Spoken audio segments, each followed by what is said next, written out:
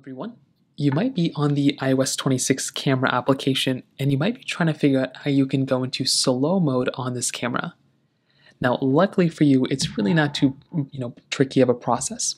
Number one, when you look at the bottom, you can go through and actually switch in between the modes by either sliding out at the bottom, just like this, and finding a different option like this. So you can go through and scroll at the bottom just like so, and you can go through and basically see that they're kind of, there's lots of different modes.